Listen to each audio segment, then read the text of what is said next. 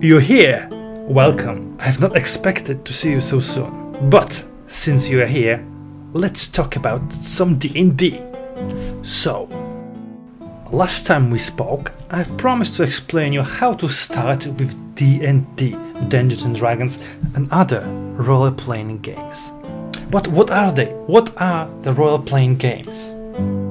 The best I can describe it, it's where you, the player, taking a role, start playing the role of some other character, and your dungeon master, your narrator, is a mastermind behind the story, behind the allies and your enemies. If Romeo and Juliet were an RPG game, I think we all know the Romeo and Juliet, right? Right? So in this case, William Shakespeare would be a dungeon master, and Romeo and Juliet will be players that trying to, they're trying to be together. They're trying to overcome the obstacle that are standing in the way to be with each other. It's really hard to explain it for someone that never done it before, that never played it. I mean, what can I say? Just go and play. Just go and play, or watch it, someone playing it. The best two places I would send you to watch it and see how it's done properly are the Acquisition Incorporated and Critical Role. If you still don't get it, then I'm sorry, I can't help you. Anyways, let's talk D&D. D&D and other role-playing games. Mainly, I think for the first few episodes, we're gonna focus on Dungeons and Dragons because I like it. I'm loving it, if I might be honest with you. I'm running 2 campaigns right now, and it's great. D&D rekindled my love for role-playing games, because I've been playing for a while. But let's not digress. What do you need to start your adventure with Dungeons and Dragons? You need to do 3 things. First off, you need a group of friends and a set of dice. You can always buy a new friend, but you cannot replace your dice. Or was it the other way around? Anyway, I will admit, dice look really weird. They have awkward shapes and colors.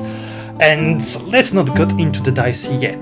We are gonna get to the mechanics and all the numbers later. For your first game, you probably need just one set of dice. They're really cheap. They are like couple bucks, euros, or other currency wherever you're watching this. They're really cheap. If you go on eBay, Amazon, or other local game shop, they will sell you a set of dice, and yeah, they're not really hard to come by, but are really crucial to start playing. The second very important thing that you need to start playing is your narrator, your dungeon master.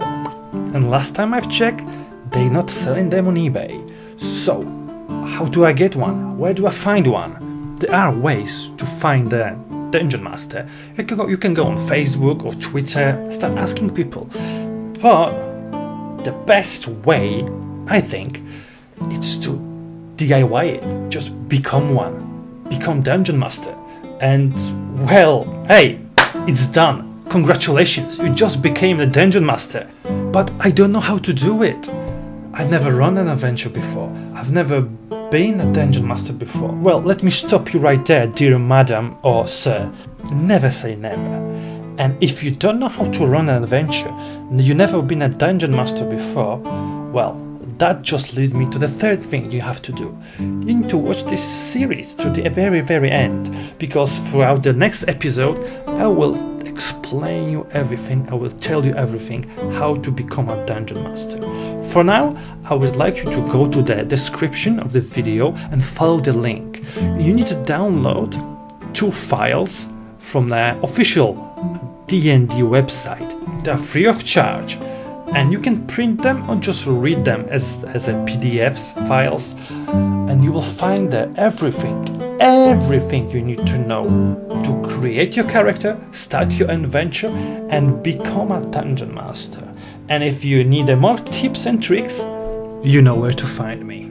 So, have a quick look before you proceed to the next episode on those PDF files. Do not get overwhelmed by the numbers and all the notes, abilities, and all the descriptions, weird references. it's all good. I will explain everything in next episode, where we're gonna create a character and explain the basic mechanics of Dungeons and Dragons. Until then, take care.